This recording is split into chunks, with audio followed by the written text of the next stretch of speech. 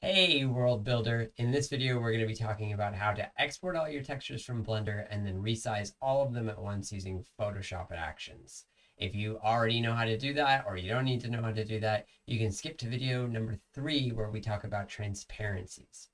Of course, this series is brought to you by utopiavr.com. If you don't know who they are already, check them out in the link below.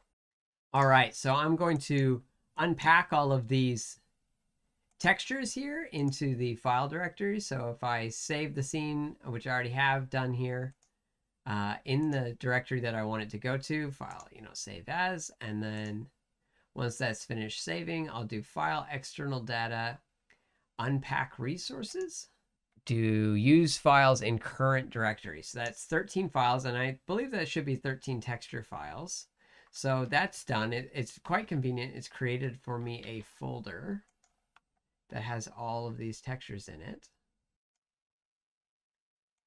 So there, it's gone ahead and exported out all of these different textures here, and you can see many of them are extremely large. So why not create an action that allows me to downsize or down resolution that entire folder at once? So I've created a new document here. It's 4K by 4K. And what I'm going to do is I'm going to go to my actions here. That's the little play button here on the right side. I will create a new action. My action will be called down res 50%. And now it's recording. So all I have to do is take this 4K image here and I go to image size. I'm going to set this to percentage or percent, and I'm going to hit 15 here, make sure that those two are tied together, and I'll hit OK. Now, all I have to do is hit stop on that action, and our image size action is there. Now, to file, automate batch, and I'm going to go to the new down res 50%, the new action, and I'm going to choose the folder.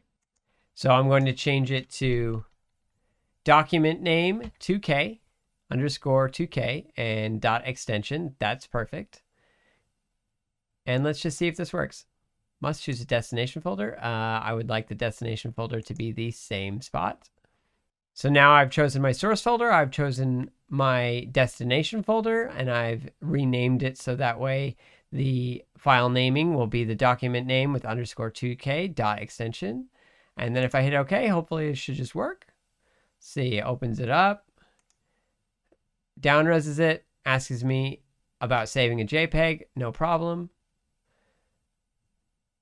Some of these are PNGs, so they don't even ask. And it's just going through and downresing all of them 50%. Pretty convenient. I probably could have downres these 25%, but I can just run the script again. Hey, thanks so much for watching. I hope that helped. In the next video, we're going to be talking about transparencies and how to set them up in Blender and in Mozilla Hubs.